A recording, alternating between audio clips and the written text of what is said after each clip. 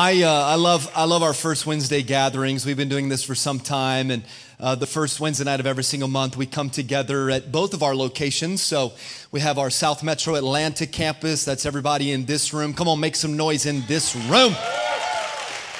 And then all the way in Germantown, Maryland is our Germantown campus. And on this particular first Wednesday, you're going to get to hear at both of our locations from your campus pastor. So up in Germantown is Pastor David Waldrop, and he's doing a fantastic job leading that campus, the day-to-day operations and the team, and helping with oversight of spiritual care. And then here at our South Metro Atlanta campus is Pastor Ben Warrick. Come on, don't you love this guy? So I called an audible. I was not on the agenda to do this, but they talked about I'm sorry when I brought my own agenda. We just sang that. So I thought I'd call an audible because I wanted to give honor to Pastor Ben. Pastor Ben is a fantastic man of God, and he's a really, really true friend to me and to this church. And I just want to tell you I love you. I want to tell you I'm proud of you. And I wanted to tell you just how thankful we are for you and Emily and Judah, and how the Lord is blessing you and your family. And then I know that some of our Germantown folk may watch this live stream later. And I just want to say how proud I am of Pastor David and how much we love and appreciate you. The church is continuing to grow. If you're a part of this church, you know that, you can feel that. And it takes a great team to make all of this possible. It takes great volunteers to make all of this possible. And our campus pastors, they're just in the trenches, making it happen. So I thought if you would just do me a favor, and let's give some honor to Pastor David at Germantown Go Church, and then Pastor Ben right here at our South Metro campus. Come on, make some noise. You bring the fire, bud. Let's go, man. I love you.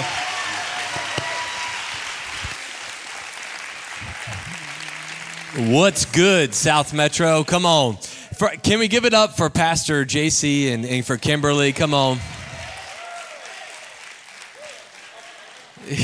He's like, stop it. No, for real. What an honor it is to be in this house, to share this pulpit. Pastor Kimberly, with your dad's legacy here, what a man of God. And then to see you guys taking that on, and then just to have a small part in it all, it's really, really special. It's a gift to be here, and I'm honored to be a part. And so tonight, hope to do you a little bit of justice, and I'm going to preach if that's okay. Are we good? Everybody good tonight? How about you can get your Bibles, you could turn to Mark chapter 4. We're going to pick up in verse 35, but I've really been looking into the life of Peter lately. It's just really been on my mind, just watching his journey. He's the oldest of the disciples. In fact, Peter was a fisherman by trade, and God calls him out of this trade and into this role of really a huge role in planning the church and being a part of what we consider the early church. But Peter is a roller coaster of emotion, like literally the definition of up and down. And Pastor talks to us about having not just IQ, but EQ, like emotional intelligence. And I feel like Peter probably lacks a little bit in that. He's really spur of the moment, just boom, I'm going to make a decision.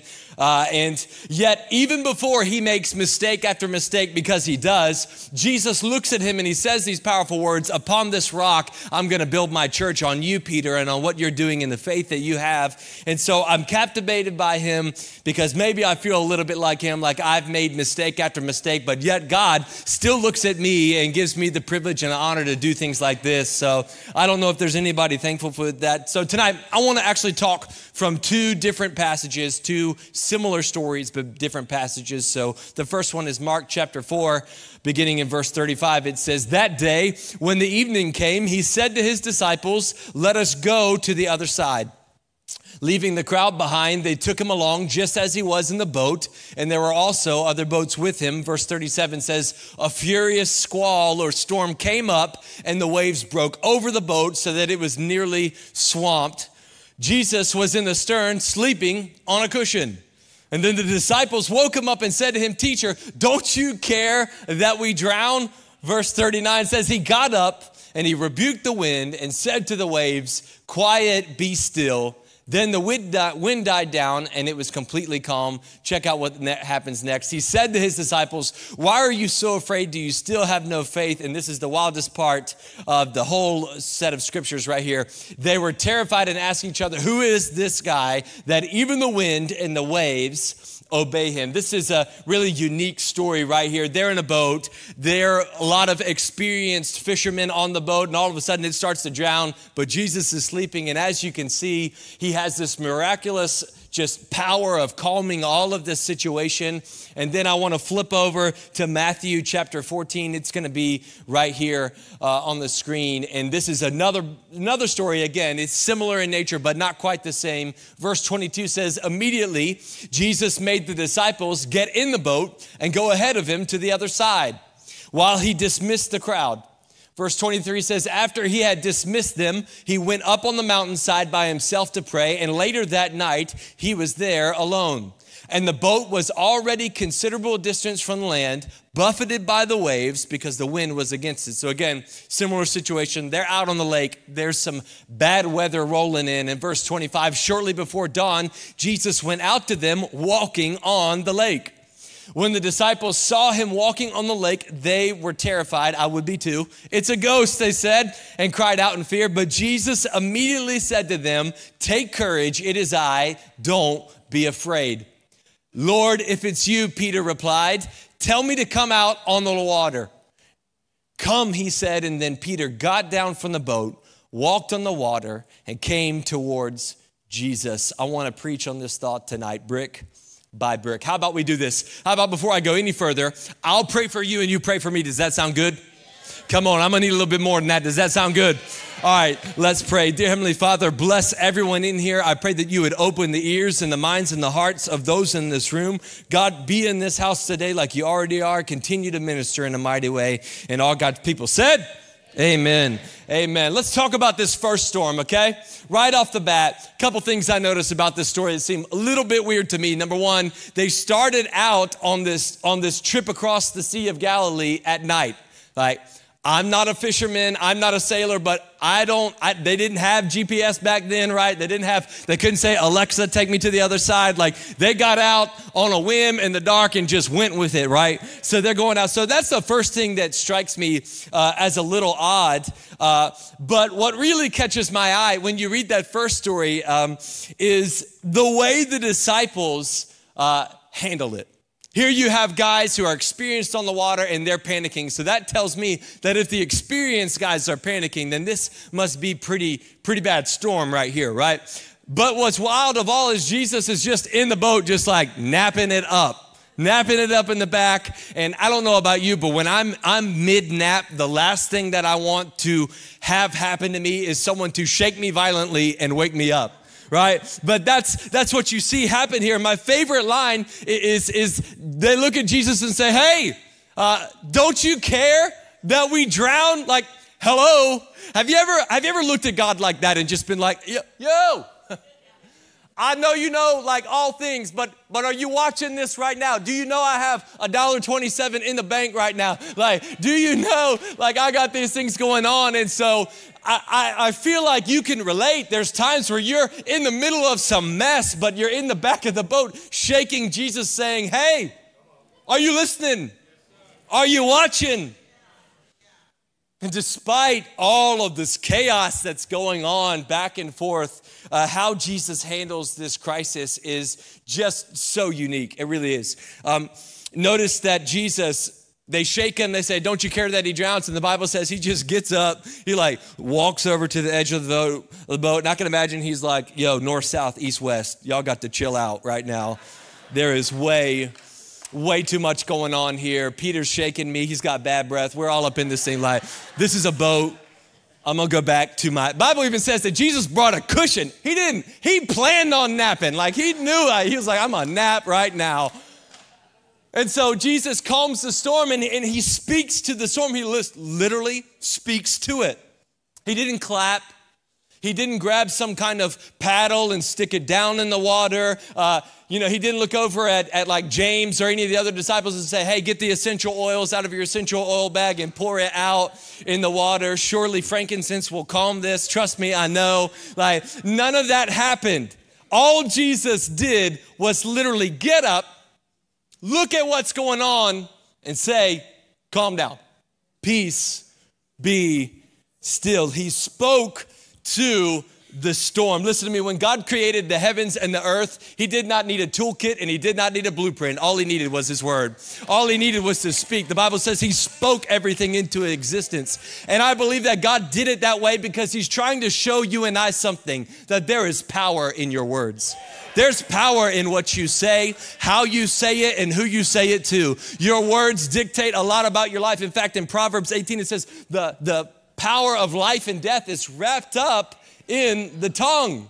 Like, it's in what you say. And since there's power in your words, you got to know how to use the words. You got to know when to use the words the right way, when to use your voice, and when to speak into a situation that needs to be spoken into. You got to use your voice. In fact, the Bible says that you are to shout unto God with a voice of triumph. And there's a reason why it's a shout unto God, because when you shout, when you get loud, when you actually get loud with your voice, the sound from your voice just begins to split the atmosphere. It literally moves air. And God is instructing you and I that in the midst of the storm, if you'll take a moment and just shout unto God with a voice of triumph and say, Lord, even though I'm about to drown, I bless your name. Even though they're all up at my door and the haters are piling up, I'm gonna bless you anyhow. And somewhere along the way, we've replaced the shout that God instilled in us and instilled in his people at Jericho with just a golf clap. We just like, thank you, Lord. Yes, Lord, you've done a lot. You know, somebody, and I believe it might have been Kimberly, we were joking, and Pastor Kimberly was like, man, you and JC are down there doing jazzercise like every Sunday, right? Like, you're doing it, and I've had people say, man, you down there like getting it, you know, you're up there, you know, doing your thing. And I just had to remind some people, listen, you haven't seen where I came from. Look, I got too much going on and too much to be proud of and too much to be thankful of to sit back and give God. I'm not going to sit back and do this. I'm not going to do it anymore. I've given God too much of my life. I have seen so much going on that I'm going to give him all I got every chance I got. Where's my shout folk in the house? Where are my people who shout lets people know your intentions. And so do you have the shout in you today? Do you have what it has? Have what it takes? You know, the enemy isn't scared of what you can do with your hands. He's not scared of a golf clap, and he's not scared of all these different things. But what he does know, that if you can ever get to a point where you'll understand that in the name of Jesus, every time you speak it, all hell has to run.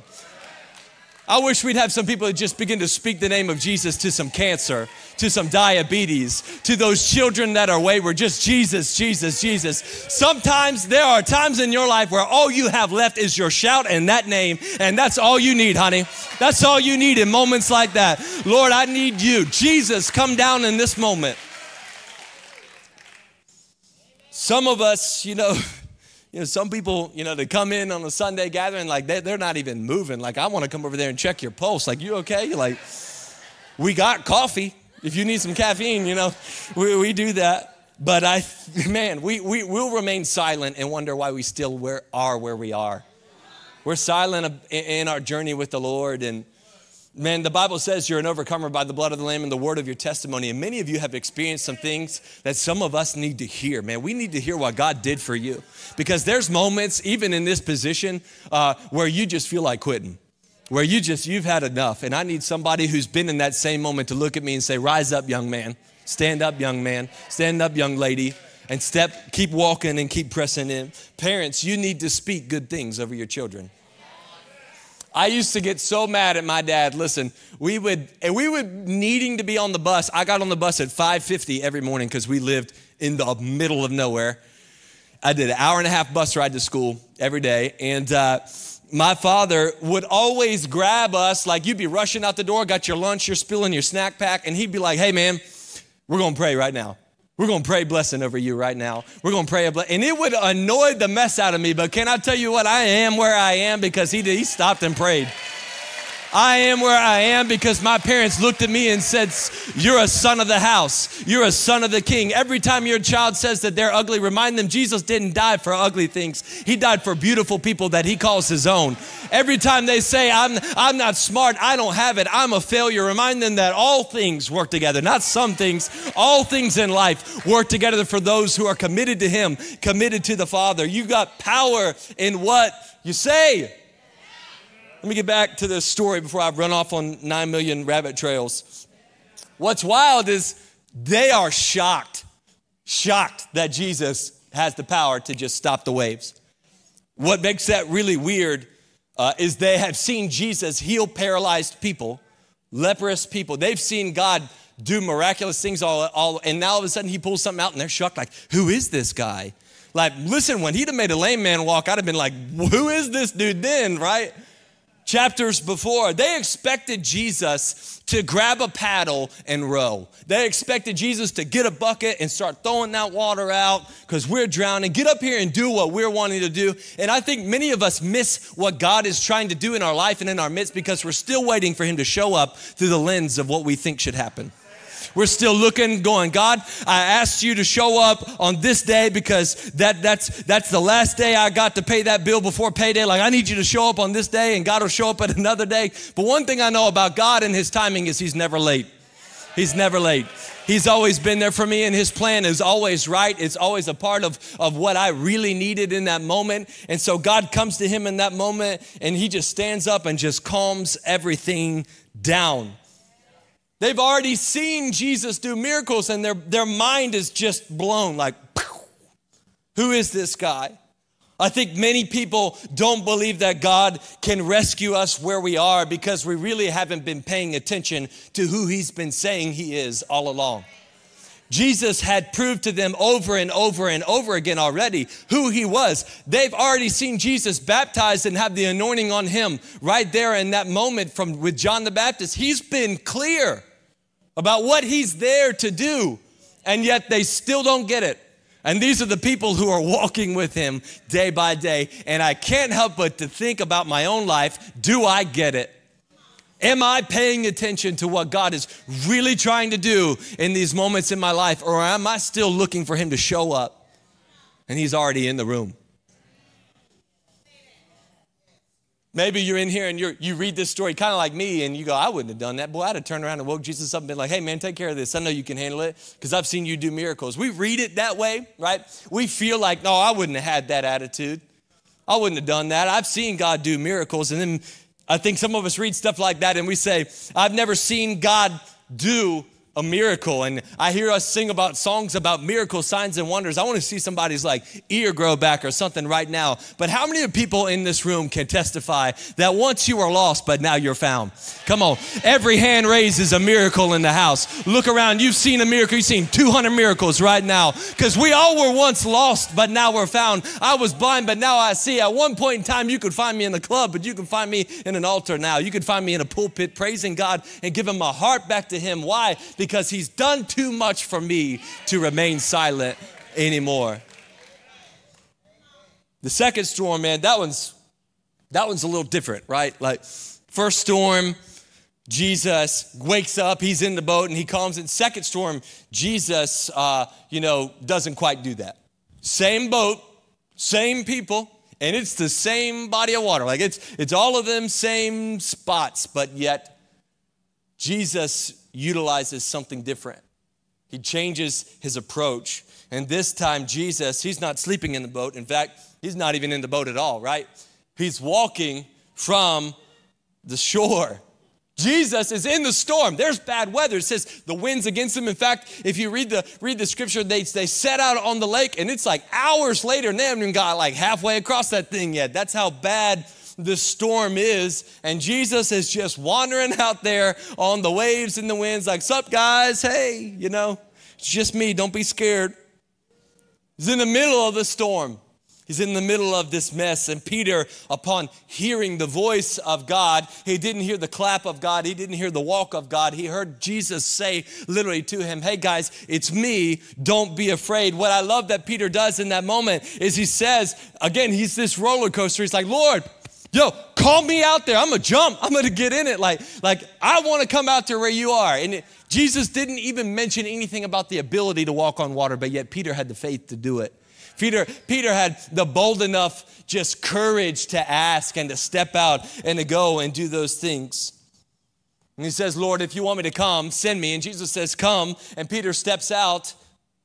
Peter had the courage, but Peter wanted the permission because anybody can jump out and run into some kind of situation. Anybody can step out and do something wild, but wise people will always ask God's permission because they know that their big dreams, before they step into their destiny, if they pair a big dream with a big God, it becomes a big reality, right? It's okay to be in a position in life where you're waiting on God to open that door. It's okay for you to be in a position in life where you're waiting for God's hand of blessing to be on what you're doing, on your family, on your finances, all those things. Like, it's okay to be in that season. And I think people that are wise enough to wait for God's permission, they know one thing, that if they wait, then everything that they do will succeed because it's touched by God's hand. It's accompanied by his presence. It's accompanied by his destiny for our lives. Big dreams paired with a big God always become big reality. That's why I'm excited about this church, because this is a place full of people who are hungry about the Lord and led by a team of people who dream, who have vision and know that God can handle any bill. He can handle anything that we've got going on. Big dreams paired with a big God, big realities. And a lot of us, I know I stopped the scripture because a lot of us, we focus on that story and we know that Peter steps out on the boat, right? And he steps out on the water. He gets a little bit scared and then he starts to sink. But hey, the dude stepped out. To me, that's good enough, right? Like if you wander a little bit, the rest of them sat in the boat, right? Right? And so it's real, and that's how we are, right? It's real easy to criticize somebody who steps out in faith into their destiny that seems crazy, that seems wild, chasing after God, while we still sit in the boat of fear, right? We still sitting in the boat watching all this happen, and we watch them walk out into their destiny and walk out into their success. It's really easy for us to criticize somebody who's doing that, but hear me, Peter had courage. Peter was bold. And I believe that God is calling you in the next season to be bold, to trust him, to trust the fact that he'll open a door that's shut, that he'll put you in positions and connect you to people. If you'd have asked me 2 years ago, when I was trying to decide what Winterfest cabin I was going to put my youth group in, that I'd be standing on the stage. And that last month, I got to see 27 people give their heart to the Lord. And we dedicated 14 children. Man, that's just 18, 19 months. That's 19 months. Come on. God will move it. God will move you in a minute. But you got to be strong enough to step out. And I'm going to try and land this plane. And Micah, you can come out here because you're gifted and can play and make me sound better than I am. Hear me out, though. This is the best part of the whole story. Literally the best part of the whole story. So, same people, same boat.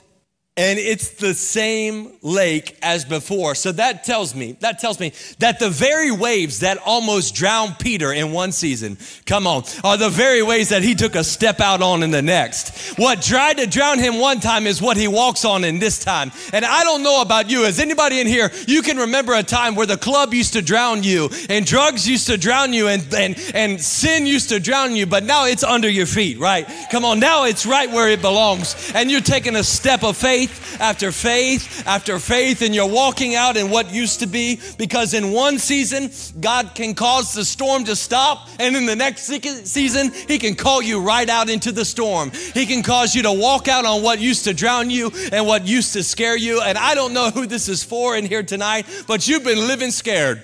You've been living scared of something God already gave you dominion over. He already gave you power over in this season. And do not write people off because they're scared in one season.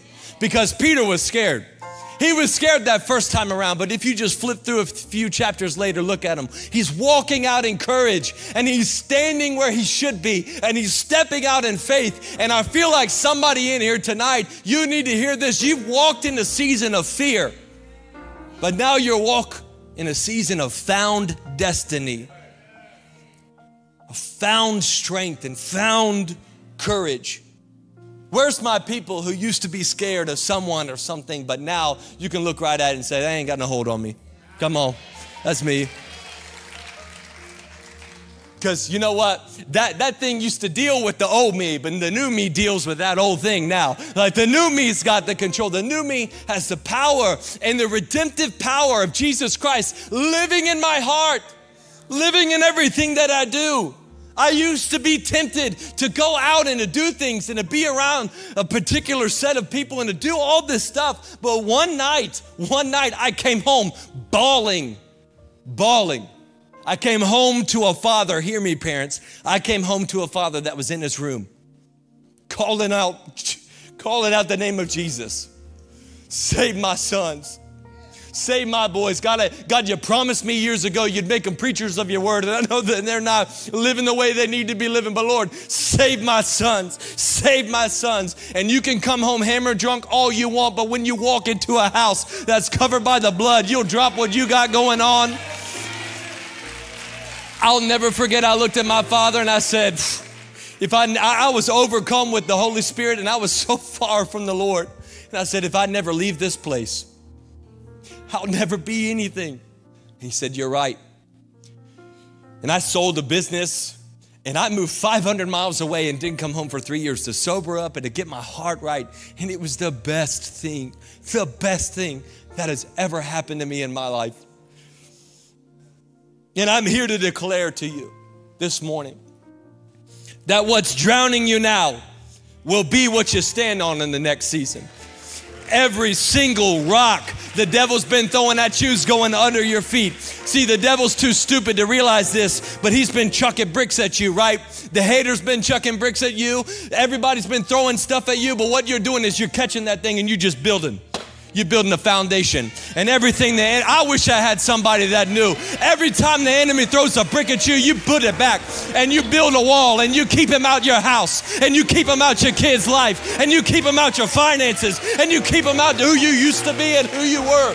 Devil, you have no place in my life. And brick by brick, you will build the life that God is calling you to build. Brick by brick. Brick by brick. Maybe you're in here.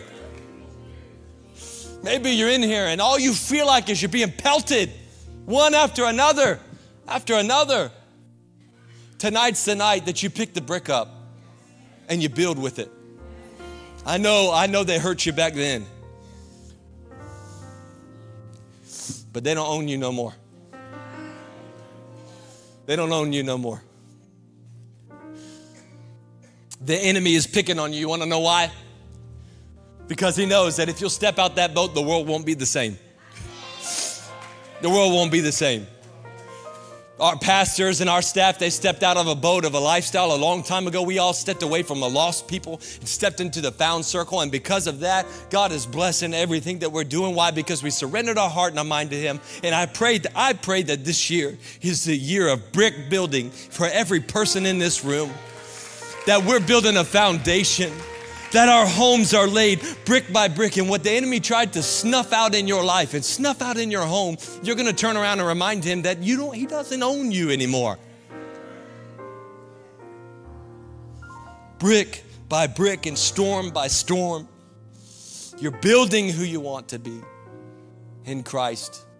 I'm going to invite our prayer team to make their way down here, and I'm going to invite you to stand at this time. Hear me. I just feel this in my spirit right now. Normally we lay a question up. I'm not laying a question up tonight. I'm going to call you down to a special place. Maybe you need to come down here and grab this brick and take it home. Maybe that's you today, and grab that brick and symbolize that it doesn't own you anymore. And whatever you're dealing with in life, I feel like somebody right now, you feel like you're in storm one, and God called me to this scripture. He called me to these two stories because he's trying to get to you that there is a better way, that though you may be drowning in this one season, you will walk on what's drowning you in the next. And so here's what I'm gonna do. I'm gonna pray, and as I pray, if you wanna come down. If you just wanna come down here and worship, come down here, grab the hand of somebody that wants to pray with you, and let's pray and believe that this is the year that we build up the life that God called us to be, that we build this church bigger and bigger so that more people can come into the house and hear the gospel, and more people can understand that a brick in one season can be a foundation in the next.